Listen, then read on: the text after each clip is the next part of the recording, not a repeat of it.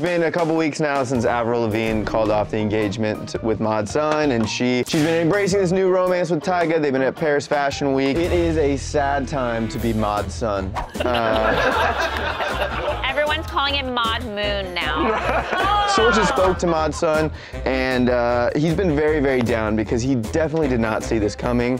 It sounds like it was a breakup that there wasn't one big kind of event that happened. He dodged a bullet. Why? She wasn't into him enough for this to work.